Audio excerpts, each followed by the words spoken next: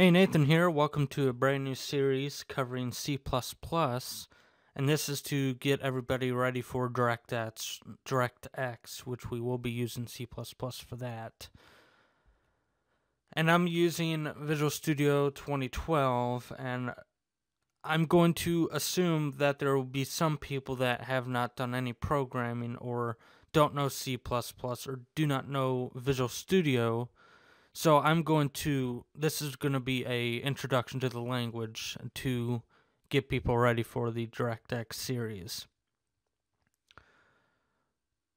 Okay, so this series, it'll cover the basics. This tutorial is just going to be a introduction to the Visual Studio. I'll discuss a few things, where the code is, what the Solution Explorer is, and all sorts of stuff. How do you create a new project? And how do you use Visual Studio in general. I will not discuss everything, the more dialogues or more windows we'll get into later on as we develop. But just the basics. Here's the coding. Where's the error list? What is the solution explored? Just the basics that you will see in every file that you work on in Visual Studio. Now, I'm using the professional version of Visual Studio. If you want to get the Express Edition, you can go to Microsoft's Visual Studio page. And by the way, they do have the 2013 preview, so if you want to give 2013 a try, you can do that. But they do have the Express Editions available. You can download the Express Editions for Windows 8, for Windows Desktop. You can download the Express Editions for those and play around with that if you want to. You can also get the trial versions of the actual full versions. You can download trials for that. So you see here's the professional one, and it is a 90-day trial that you can download. I think it is 30 days, and then you have to register to get the 90 days. Yeah, here we go. You can try it for up to 30 days. You can extend your trial period to 90 days by registering to obtain a free trial product key. So you get free 30 days, and it's free to register to obtain the product key. You just have to go through that extra process. But I actually paid for Professional 2012, and I actually paid for it a few months ago, so I will not be getting 2013 for at least another year. So I will stay with 2012. Okay, so I think this is what the basic, when you first install 2012, I think this is what it looks like. I do not like the way that this looks, so I go to Options, and I change it to blue. And then it basically looks like Visual Studio 2010. It gives a lot more contrast. We have white and then dark blue instead of just everything looking all dark gray. I like this way a lot better. I also got the extensions. I also got the Visual Studio 2012 color theme editor. And I disabled that to show you what the default options come with 2012. You can get that if you want to, and then, there are a few samples here that you can see. It just makes it look a little bit different. I'm going to stick with the blue since that's what comes with the Visual Studio.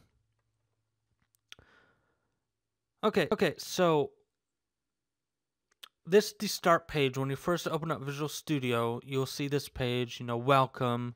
You can click these. You can click these links, and it'll take you to a page that discusses whatever you click. So welcome, what's new in Visual Studio? If you click this, it'll tell you what's new in Visual Studio. On the left here, we can start a new project, open a project, or connect to a Team Foundation server. If you had any projects open before, they'll be in your recent lists here. And I'm getting ready for the DirectX series, so I have a whole bunch of DirectX stuff, and I did load up XNA in Visual Studio 2012, and I tried that out. Then the Solution Explorer is on the right side. Alright, so let's create a new project. Let's collapse Visual C#, and let's go to other languages. Your setup might be different, and let's go to Visual C++. Let's do a Win32 console applications. And I'm going to change the projects here from DirectX to C++. So I'm just going to do CPP. And it's episode 0 because it's just a basic introduction. And then I'm going to label this tutorial 0. I'm going to create a directory. So I'm choosing a Win32 console application. I give it a name, tutorial 0. I give it a location for the projects. It's going to create a directory for the solution. And then the solution name is also tutorial 0. I'm going to click OK. And then I'm just going to go ahead and click finish for now. I'm just going to bring up a basic coding here and show you what the dialogs and windows here look like. Okay, so over here we have our coding. You'll see the code here, what I have highlighted. And we'll get into all this in the next tutorial where we'll actually discuss the coding. In the Solution Explorer, the Solution Explorer is a way to organize all of your files and all of your projects. If you have multiple projects in a single solution, you can have, it'll organize all those, and then you can see files in each project in both a source files. They're separated into folders, and then they have a README in there as well that you can open up. So that this Solution Explorer is where all the files, all the resources, all the headers, everything relating to this solution and this project are in here. So if you have multiple projects for a single solution, they will be listed here. Then you can expand or collapse each folder and project and all that stuff. The Team Explorer, I'm not going to go into. I've never used that before, so I will not discuss that. Under the Solution Explorer, we have a Properties dialog box, and if you use Windows Forms, if you go into C++ and develop a Windows Form application, or anything that's complicated, you can click a button, and then the properties will show up. Like if I click a project, the properties will show up. If I click the solution, the properties will show up. So that's useful for, in Windows applications, Windows Forms application, where you can click a button, and then in the properties, you can set the button title, the way the button looks, the position of the button, if you want to modify it in a actual XY coordinate exactly where you want it to be. That's what the properties are for. You can also do it in the code if you want to, but the properties will give you that basic capability. And as you see, if I click a project or a solution, I have some options available in the properties. The error listing down here at the bottom left, I keep mine auto hidden, which you can do that by clicking the little down arrow here and then auto hide, and then it'll automatically be hidden. And the error listing are if you do anything weird in your coding, like int AAA3, that doesn't mean anything. That it's obviously an error. So that tells you the error. You can double click the error and it will take you to that spot. And then it will tell you the line number, where it's found, a file, and then you can just double click it and it will take you there. So that is what the error listing is for. The toolbox, again, that's mostly used for Windows Forms application. You go to the toolbox and then you get a button. You can drag the button onto the Windows Forms, and then you can visually design the window form by using the toolbox. And then you can expand and collapse each section of the toolbox. Okay, so we have menus up here, and we'll get to all these stuff later on. but the most popular ones you'll use are build and debug. So building will just build your solution or build the specific project you're on. Building solution, as you see here, we have a project, tutorial 0. We have a solution, tutorial 0. A solution can have multiple projects. So if you build a solution, you build every project in that solution. If you have only tutorial 0 selected, like if I have a tutorial 1 inside this solution, and I go to the build and build tutorial 0, it'll only build that project. Rebuild, build does an incremental build. Rebuild will rebuild the whole thing. Clean solution will do what it says. Clean, it'll get rid of all the bin and the object. Debugging. Debugging is very useful for when you're developing. When you are developing and you want to test your program, you can do a build and then test it that way.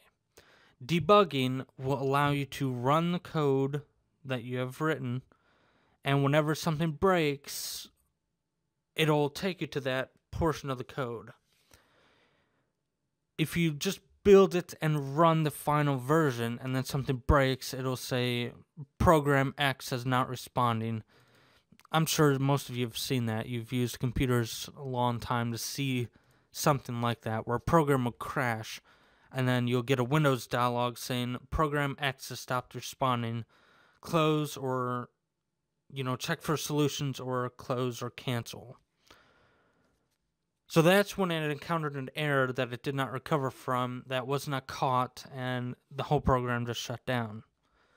So when you debug and you encounter a situation like that, like if you divide by 0, for example, it'll take you to that portion of the code where the divide by 0 is happening.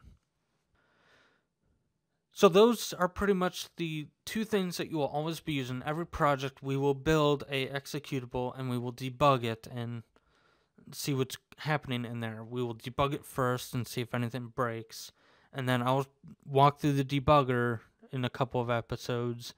I'll set up a breakpoint, and then we can analyze, object. We have an integer variable. What does that variable have?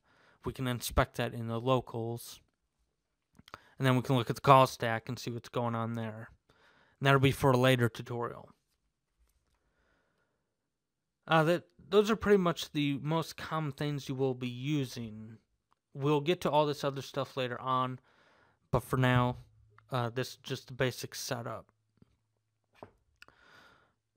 Okay, so that is it for this tutorial. I wanted to keep it under 15 minutes, so that's good. Next tutorial, we'll actually go into the coding and discuss what this and this means. And then we'll also go into variables. So I hope you enjoyed this.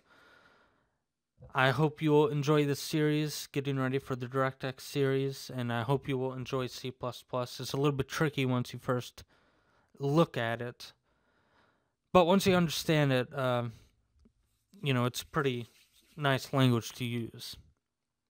And again, I'm using Visual Studio 2012 Professional. You can get the Express editions for free. You can get the trials for free for 30 days, 90 days if you register. You can look at the 2013 preview editions, which you can get for free. It's a preview, it hasn't been fully released yet, so it's a preview edition of that. I will not be using that because I just bought 2012 a few months ago, and I will not buy 2013 until probably next year. So I'll see you next time, where we'll discuss what you see in the code here and some variables.